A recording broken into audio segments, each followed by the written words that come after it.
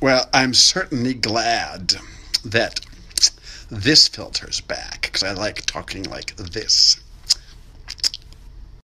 So I said to Madge, I said, I just won't take that kind of behavior from a cleaning lady. And then this young man named James Raby came out of the dressing room and said, "What's wrong with these pants? I don't like them."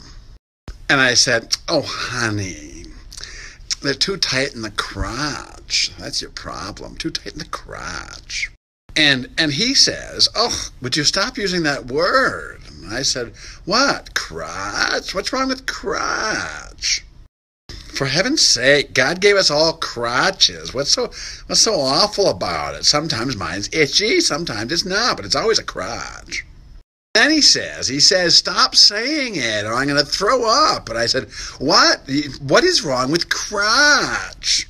So I stopped saying crotch, and he was fine for a while. But he did throw up after I said, "That looks moist."